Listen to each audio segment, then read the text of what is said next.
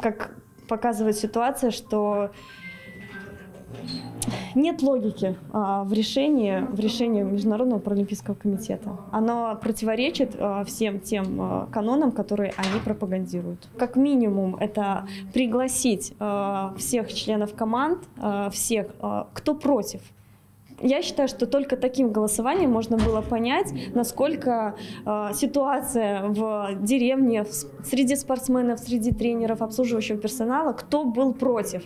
На сегодняшний день это показало, что против только политики, а не люди, которые находятся там, работают там и выполняют свою работу. Поэтому я считаю, что только таким образом можно было что-то решить. И как минимум дать голос спортсменам.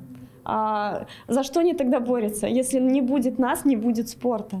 А это самое важное. Что больше всего в душе сейчас? Чувство незавершенности.